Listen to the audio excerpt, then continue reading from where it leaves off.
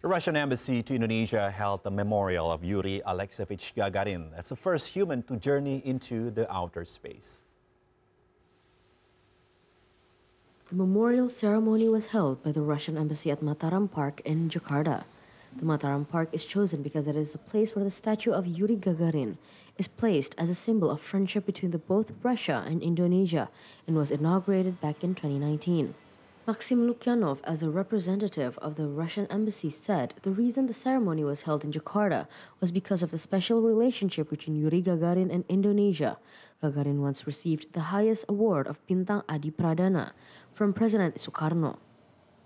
Today we celebrate a very great day because it is the first day when the man from the Earth went to airspace. It was a Soviet man. His name is Yuri Alekseyevich Gagarin. And of course, maybe you ask why in Indonesia and Gagarin.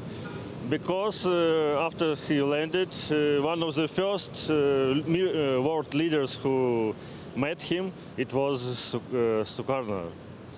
At this time, he was in Russia, in Moscow. It was June 1961, and he met one of the first men from abroad with our spaceman, with our cosmonaut, Yuri Alekseyevich Gagarin. And it is in the commemoration of this date we opened this monument to Yuri Alekseyevich Gagarin in Jakarta, in Indonesia, because we have very close ties with Indonesia, not only in space, but all other abilities.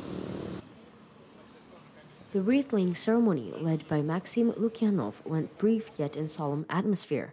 The event was also attended by representatives of the Indonesian Ministry of Foreign Affairs, Ambassador of Armenia, Ambassador of Belarus, members of the organization Polk Imeni Gagarina, and students of Russian schools in Jakarta.